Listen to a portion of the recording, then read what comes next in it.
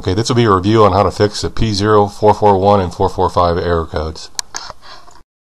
So after the engine light came on, I put on the scanner and I noticed I got two error codes that are related to the evaporation control system, which is a purge valve that keeps the fuel vapors from escaping into the atmosphere. And so it's been on there for about 12 years, so now I suspect it's bad. So I'm going to try and replace it here. Okay, you don't need a whole lot of tools for this job. Basically, this OBDII scanner, which is worth its weight in gold, some pliers, and some screwdrivers. The worst case, if it's been on there for so long, it's hard to pry off. So here is the error codes after I downloaded Torque Lite, and error codes are what I'm going to go troubleshoot. Okay, here's the purge valve I bought. I think I bought it at Advanced Auto, and beats going to mechanic again of paying $400 to do a hour or 2 hour job. This is really simple. So this is one of the screws that you have to take off to get the intake off, which allows easier access to the valve. And then the other screw is kind of hidden there on the right. They're both two rusty screws.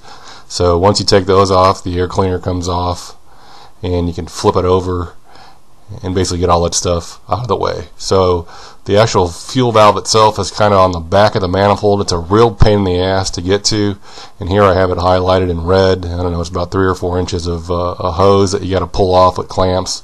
It's really hard to do. It takes a while, but it's a really simple job. So here's the air cleaner, and I'm going to pull that off, and once I pull that off, I can fold it over and get access back there to the purge valve. So like I said, it's a pain in the ass. It's only unhooking 2 tubes, but it's a real pain in the ass to do.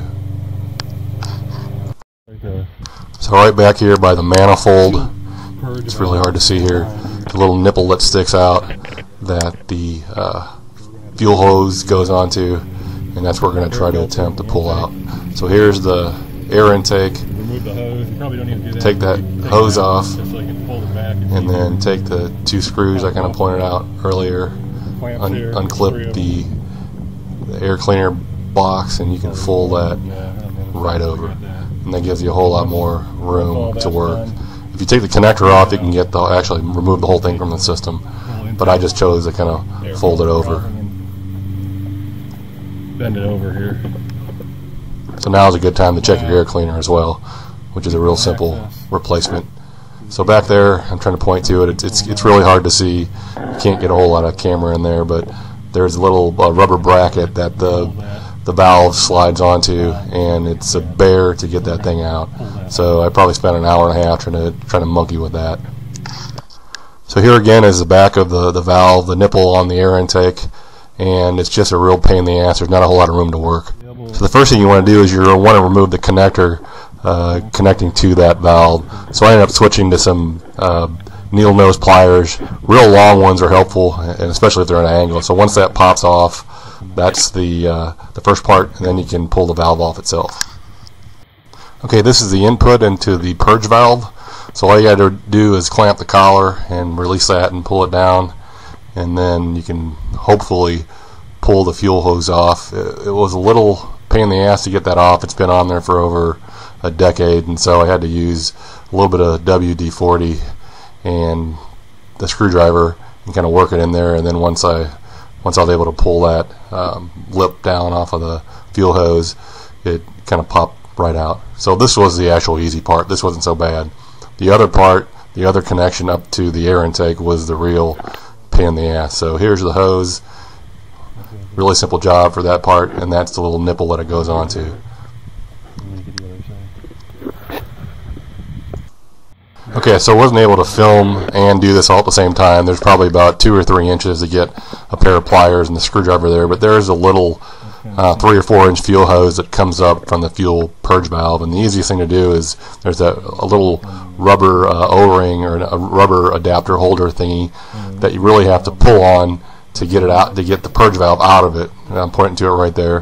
That's the easiest way I found to get it out, and then you can move the 2 clamps up or into the middle of the hose, and then pull on the purge valve, and that'll pop that end out right there. The top part by the intake is a real pain in the ass because there's absolutely no room to work whatsoever. So there's the purge valve, and all you got to do once you get it unhooked from the little rubber mounting thing is just pull it, and like I said, that'll pop right out.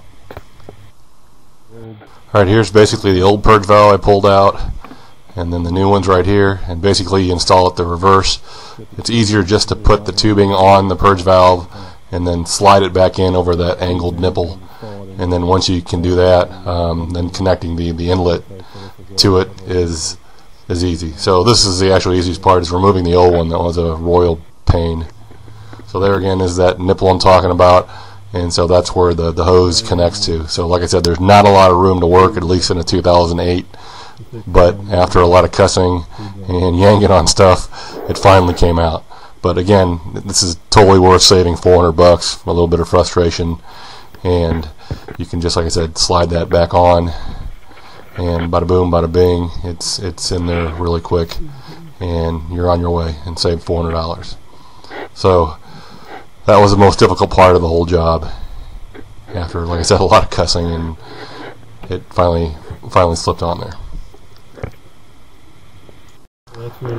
Okay, here's what it looks like with the purge valve going up to the intake, and it's sitting there nice and pretty, brand new.